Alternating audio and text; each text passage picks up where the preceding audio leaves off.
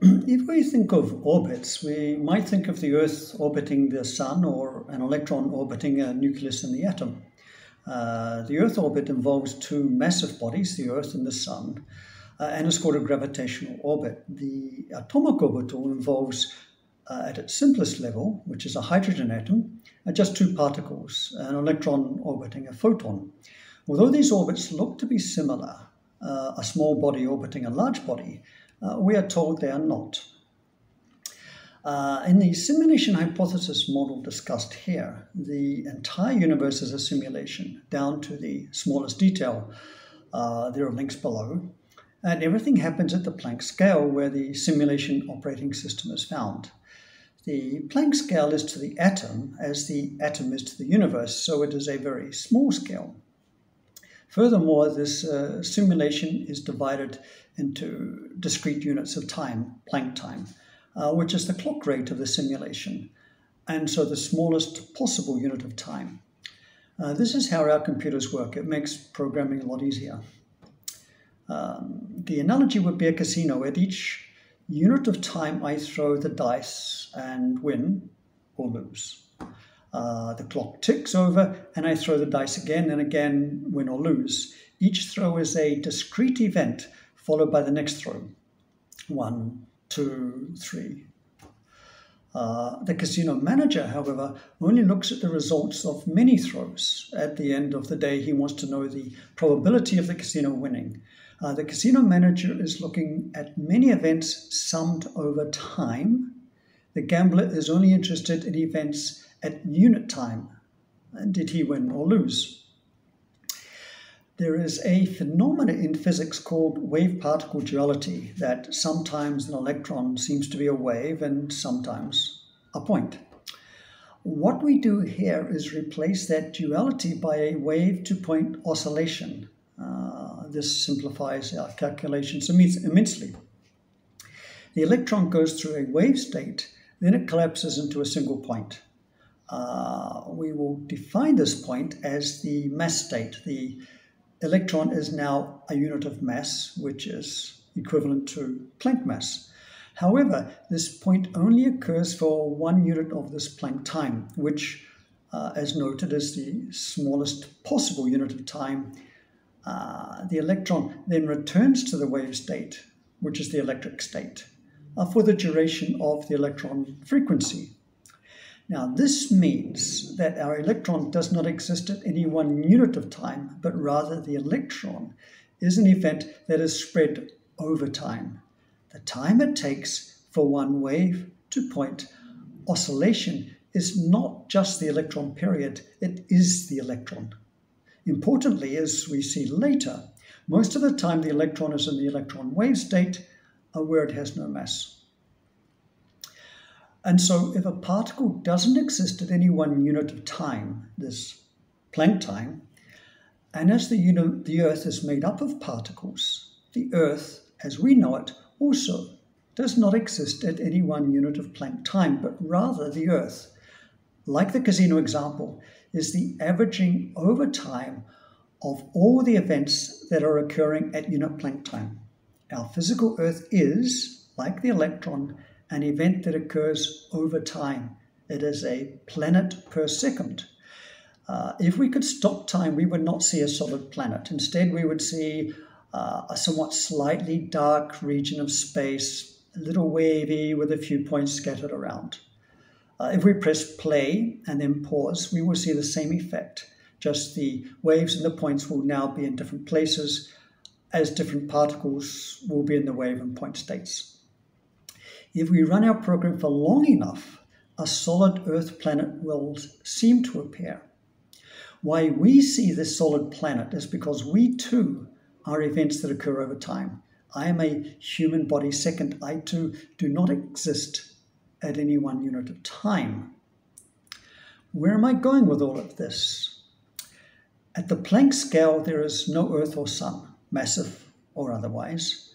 There's only these 2 regions of space where there are clumps of particles oscillating between waves and points. The simulation works at Planck time. So what it does is it takes all the particle points for that 1 unit of time and then rotates them around each other, like this rotator, giving us a universe-wide network of rotating particle-to-particle orbital pairs. I take one particle in the Earth and form an orbital pair with every particle in the Sun and rotate all these orbitals one step. I then repeat this with every particle in the Earth. Here we have an example of 4 points. And as you see, they all need 6 orbitals. 6 orbital pairs.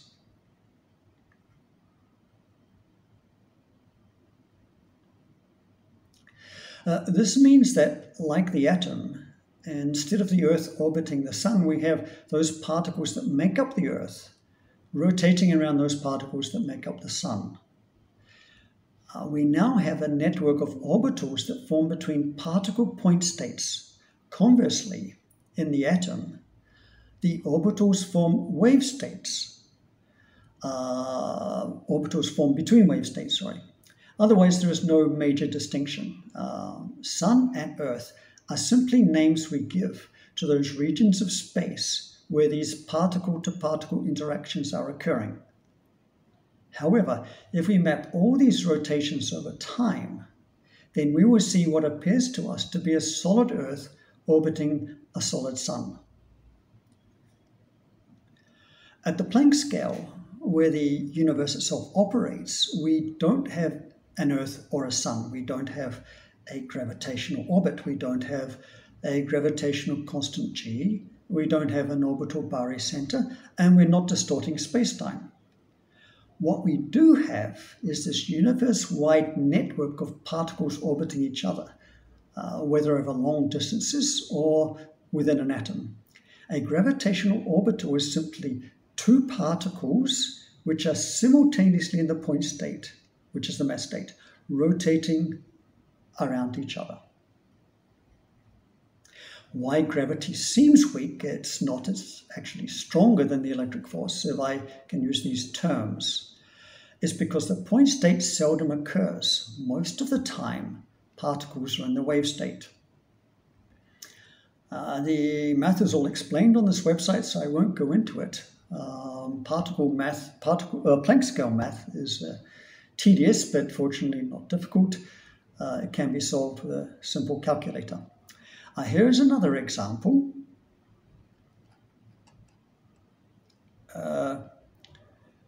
With 26 points and 325 orbital pairs. We set 17 points in close proximity and then spaced apart 7 points also in close proximity and 2 other points scattered. The red and blue appear to be solid, but that's just because we can't see the individual points orbiting each other. All we have done is set the initial coordinates for each point on our 2D map and pressed start. All 26 points then start orbiting each other. No other information is required. The only physical constant used is the fine structure constant alpha. We just set the start positions to get the patterns we want. Here is another example.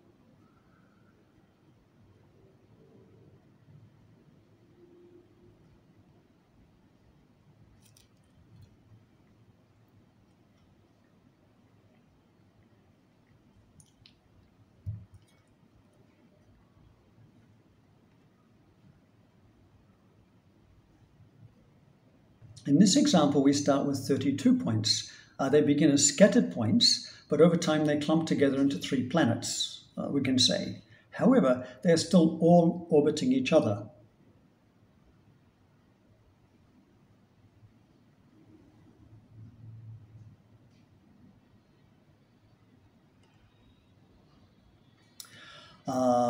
In the above examples, all the points rotated in the same direction. Now, if we have some rotate in one direction and some in the opposite direction, then we will get an elliptical orbit.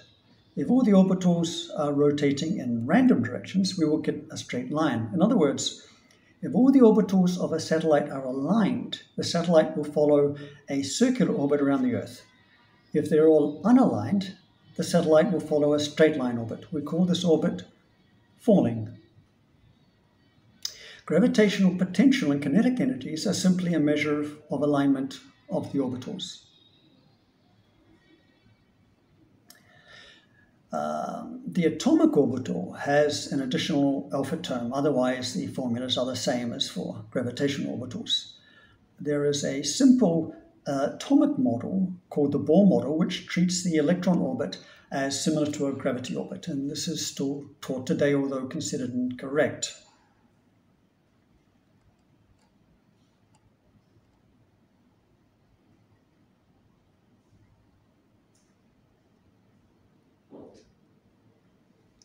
In this model, the electron orbits the center at a distance called the Bohr radius.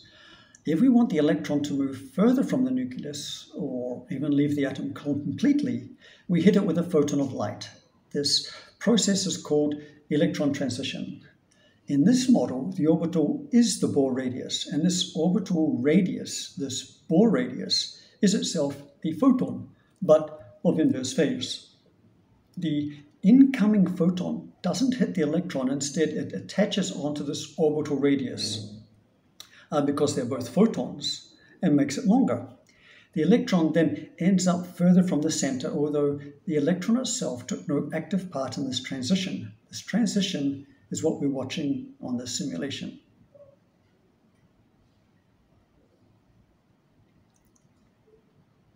In the hydrogen molecule, we have two hydrogen atoms orbiting each other. That's two electrons and two protons. We know the optimum distance between them, where the orbits will be the most stable. Curiously, if we simulate this as a simple orbit, we get the following pattern. If we change the optimal distance, then this pattern starts to break down.